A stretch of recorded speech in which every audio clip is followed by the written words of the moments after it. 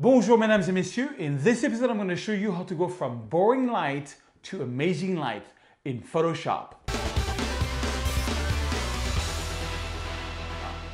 Bonjour mesdames et messieurs, my name is Serge. I am a French photographer from the amazing, the beautiful city of Paris, France, but I live in Los Angeles, California, and I make 1 to 2 tutorials per week. Click the subscribe button if you want to receive these free tutorials weekly, and you're going to need the source file for this one, so you can click up here and get all the source files to be able to follow along.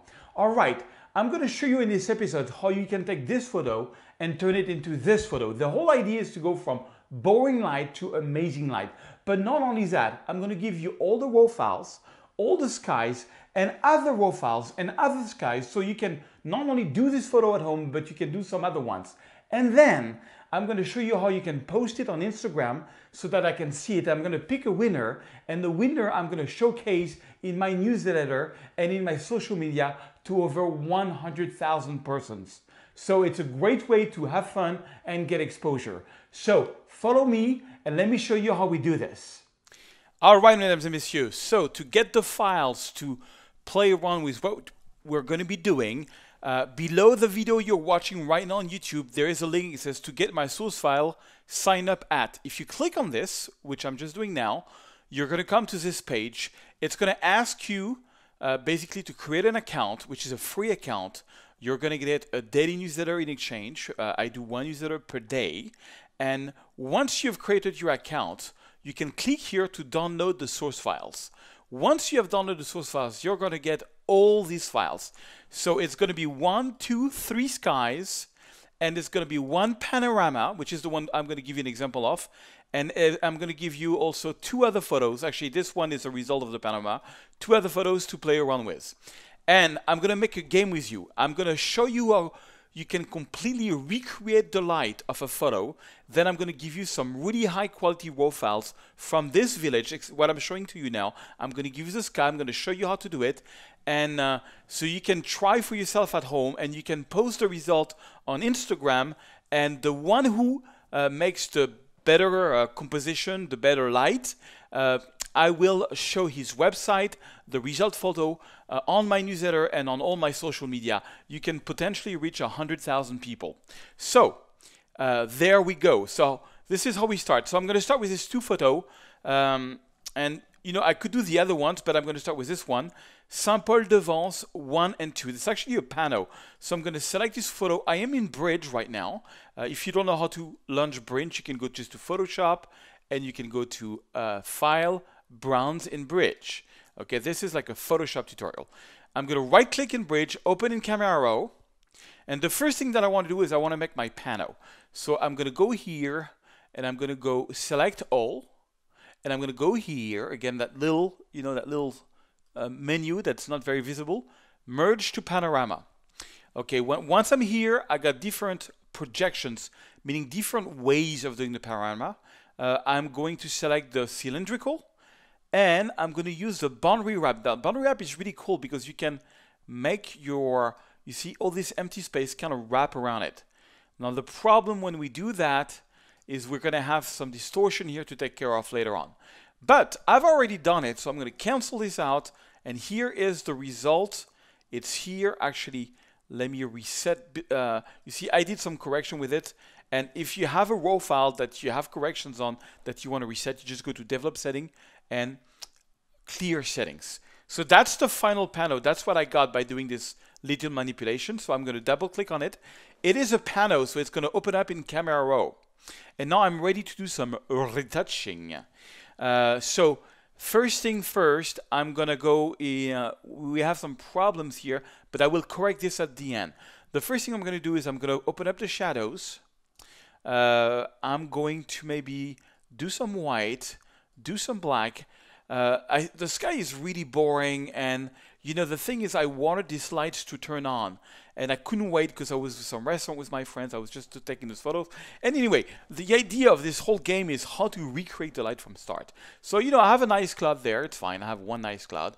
You know, I'm going to add a bit of clarity. I usually don't do that when there's a lot of clouds, but there is not much clouds. I'm not going to touch vibrance and saturation. I'm going to make it a little brighter. So it's a very basic retouch, and you see, the subject I find is amazing. This is Saint-Paul-de-Vence, one of the nicest sorts of Provence village. You know, I like the view because you have a view over the mountains. You have the view on this beautiful, you know, little house that's probably like 50 to 100 years old. You have a very nice lamp, but the light is boring. So let's do something about it. First here, you have to click here on the workflow. In the workflow, I'm going to click Open in Photoshop as a Smart Object. So I'm opening this up as a Smart Object, meaning whatever I did here, I can go back to it. I'm going to click here on Open Object. So now here I am in Photoshop, and I have this object open. Now, what I usually do is when I want to change the sky, I always have my library open here, and I take one of my sky, and I drag and drop it over the photo. But you may be saying, how did he get the sky there? Well, I'm going to show you. So first I'm going to press Escape to undo that. The library only works if you are a Creative Cloud member, and I believe a lot of people watching are Creative Cloud, and I'll show you how to import it if you're not Creative Cloud member. Anyways, the idea here is you go to Windows and you make sure Library is open, which is here. You see, that's my library, and I'm going to create, you see I have a whole bunch of library here. So yours is probably empty if you've never used it, so you can just go here and create a new library, and I'm going to call it Sky Provence, for example, create. So now you see it says drag and drop assets. It's completely empty. So I'm going to go back to Bridge, and remember I gave you 3 skies here. So you can select all 3 skies, and you can go to Tools, Photoshop, load files into Photoshop layers. It's just a little shortcut that's going to load Photoshop with these 3 files. Okay, so that's the 3 files. I'm giving you this. You can use them as much as you want. You can use it in your own creation. This is just my gift to you. So now I got 3 files, each on its own layer. All you can do is take the Move tool that's here. You can click and drag it on this library that we created, and it's there now. I can take this and put it in the trash. Take the next one, drag and drop it, and it's going to be there forever. And I can put it in the trash, and this one, which is here, I can drag and drop it. Same thing. And now these skies will be ready to be used with all your photo forever. You will have them always at your fingerprints. So I can even close this file. It doesn't matter. Don't save. It's going to be there. You see, now I'm back in my photo and I've got the skies there. Now, if you're not a Creative Cloud member and you don't know how to do that, you can simply, so I can simply go here. Go back to Bridge, double click on the sky. Okay, make sure that you're in tab mode. Oh, I opened up all 3 skies again. That's fine. I'm going to take this guy here.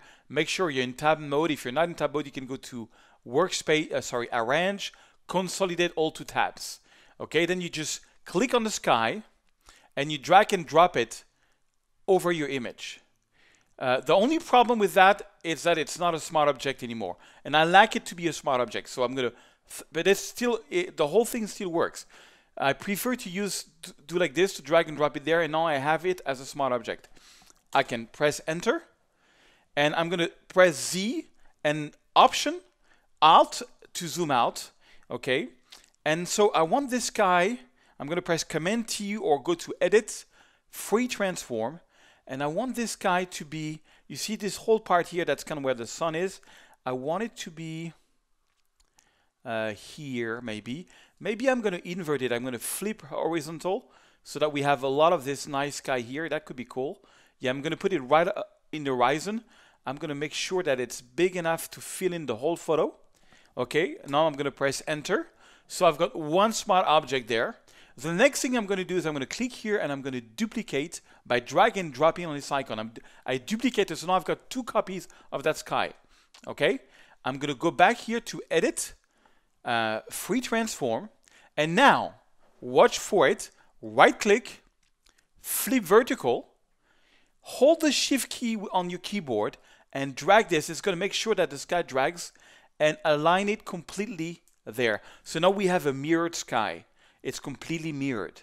Okay, now there's 2 layers, which is here. I'm going to right click, I'm going to select them all with Shift, right click, and I'm going to click on Merge Layer. Now they are just 1 layer. And now comes the magic.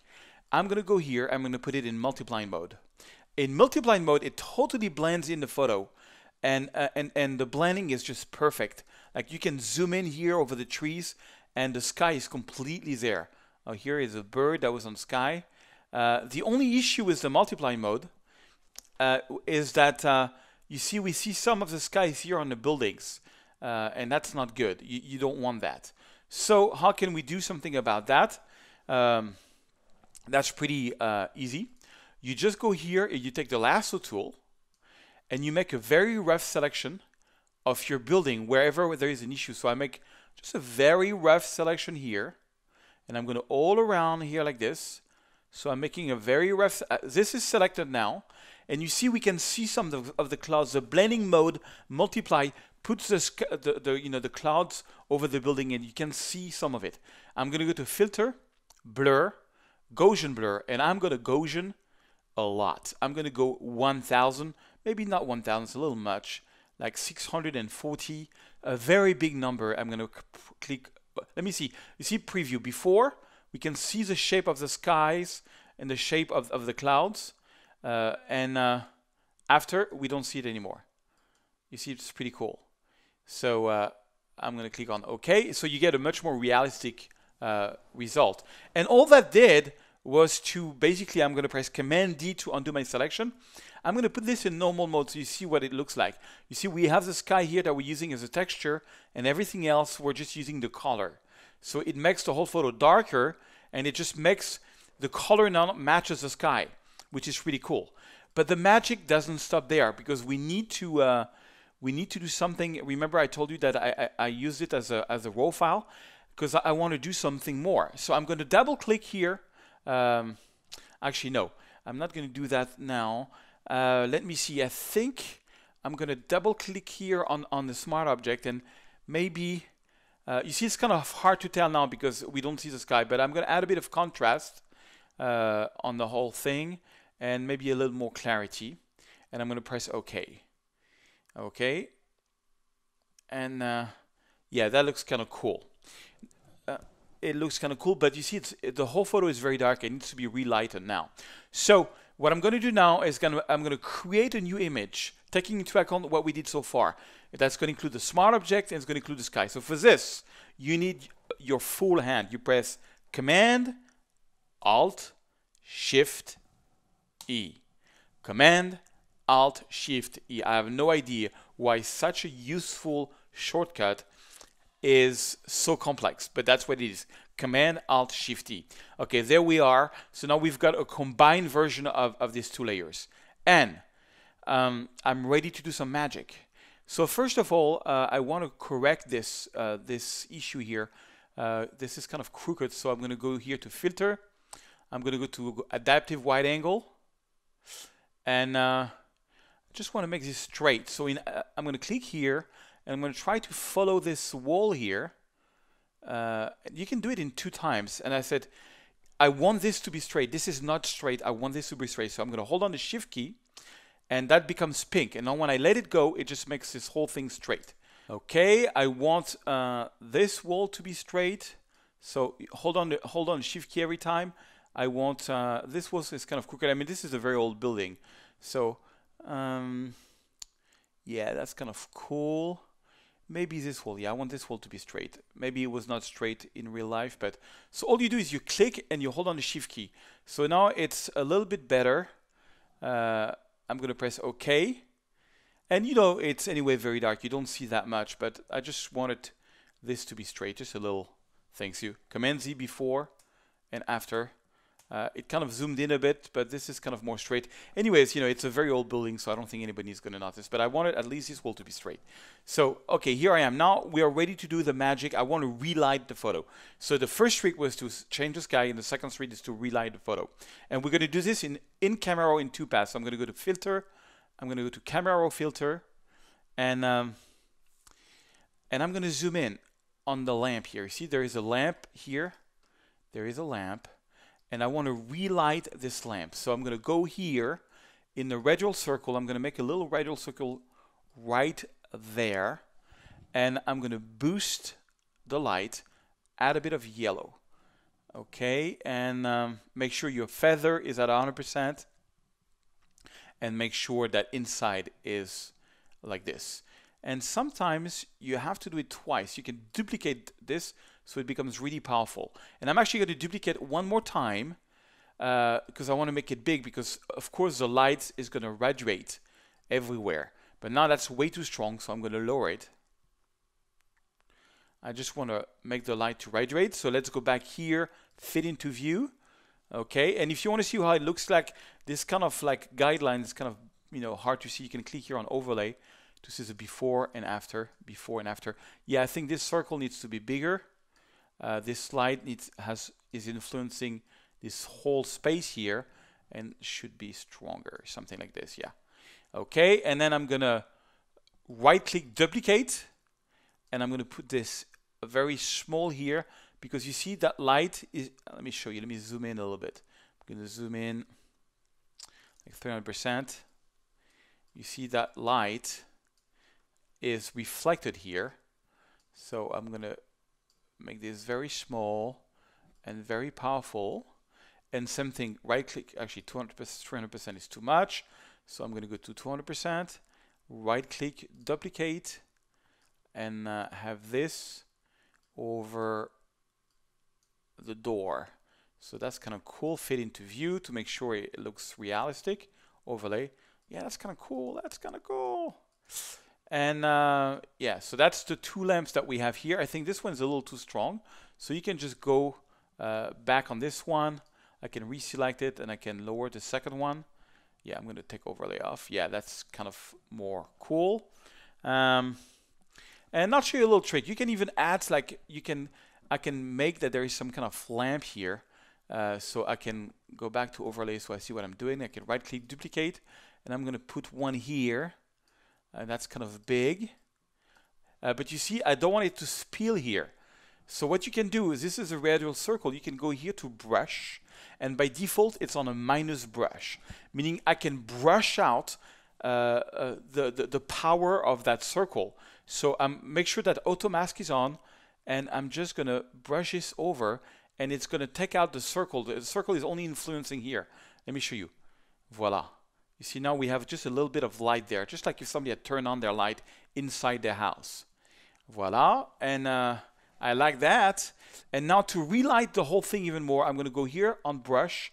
And when you are in the brush mode, if I click here, for example, plus on exposure, it brings everything down to 0 except the exposure. Just want to add a bit of exposure, make sure feather is at 100, flow and density is around 80. And I'm just going to brush here. I just want to put a bit more light here and a bit more light here.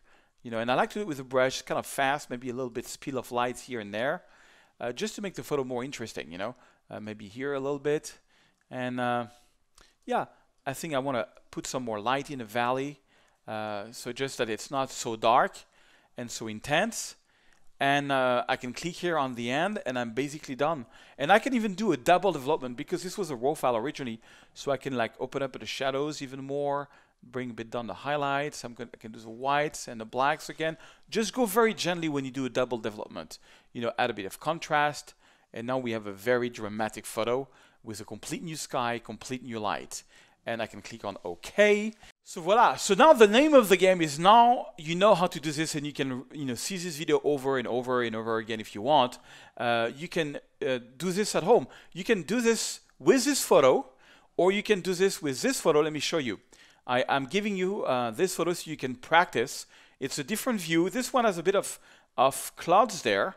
That's one of them. Another photo I'm giving you is this one. And so that's another view with, you have some flower on the left and stuff.